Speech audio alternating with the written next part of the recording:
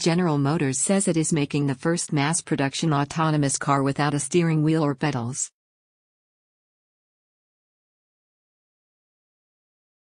The company has filed a petition with the U.S. federal government seeking permission to put the vehicles on the road sometime next year, with no human backup drivers.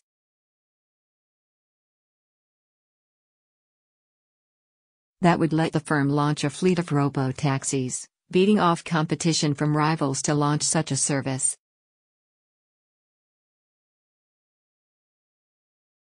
The location of the service has not yet been revealed, but GM is said to be in talks with representatives of a number of states in the U.S. over the plans.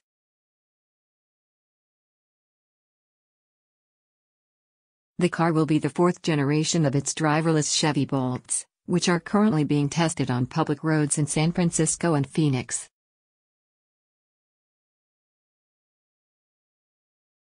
Scroll down for video.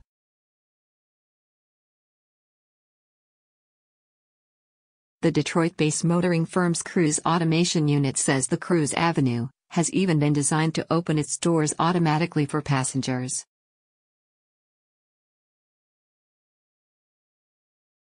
It will also have other accommodations for hearing and visually impaired customers.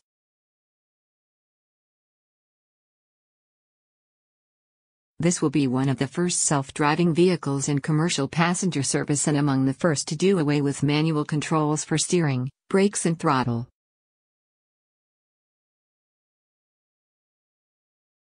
What is the driver's seat in the Bolt EV will become the front left passenger seat in the Cruise Avenue, GM said.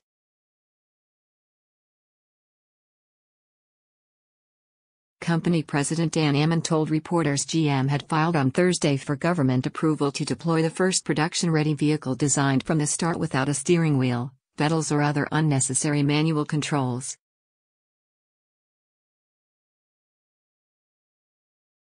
GM is part of a growing throng of vehicle manufacturers, technology companies and tech startups seeking to develop so-called robo-taxis over the next 3 years in North America, Europe, and Asia.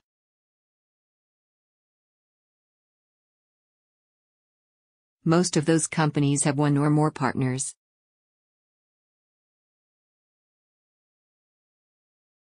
Ford said on Tuesday it will partner with delivery service Postmates as the automaker starts testing ways to transport people, food and packages this spring in its self-driving cars, which are being developed by Ford's Argo unit.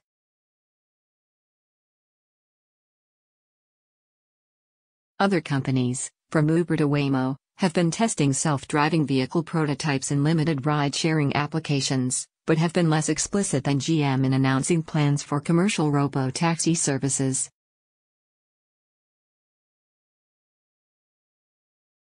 GM executives said the automaker has asked the National Highway Traffic Safety Administration to allow 16 alterations to existing vehicle safety rules, to enable the deployment of the Cruise Avenue.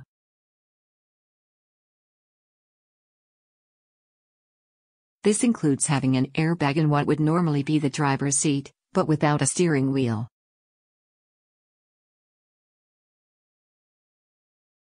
Executives said 7 states already allow the alterations sought by the automaker.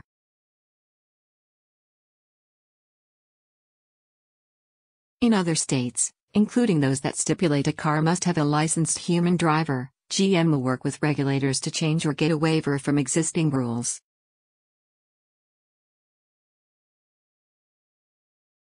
The company declined to identify the first states in which it plans to launch the vehicle or say when it would begin testing.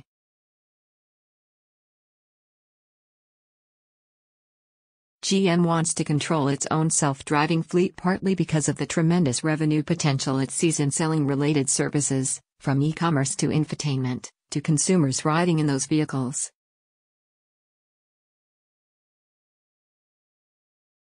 At a November 30 briefing in San Francisco, Mr. Ammann told investors the lifetime revenue generation of one of its self-driving cars could eventually be several hundred thousands of dollars.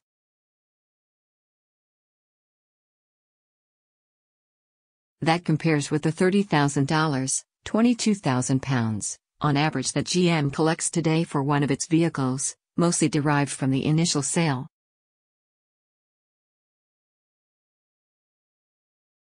GM's Cruise Avenue is equipped with the automaker's fourth-generation self-driving software and hardware, including 21 radars, 16 cameras and 5 lidars, sensing devices that use laser light to help autonomous cars see nearby objects and obstacles.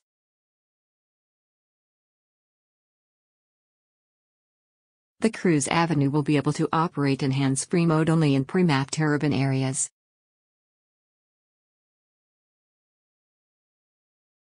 GM's prototype self-driving vehicles have been developed in San Francisco by Cruise Automation, the one-time startup that GM acquired in March 2016 for a reported $1 billion, £730 million.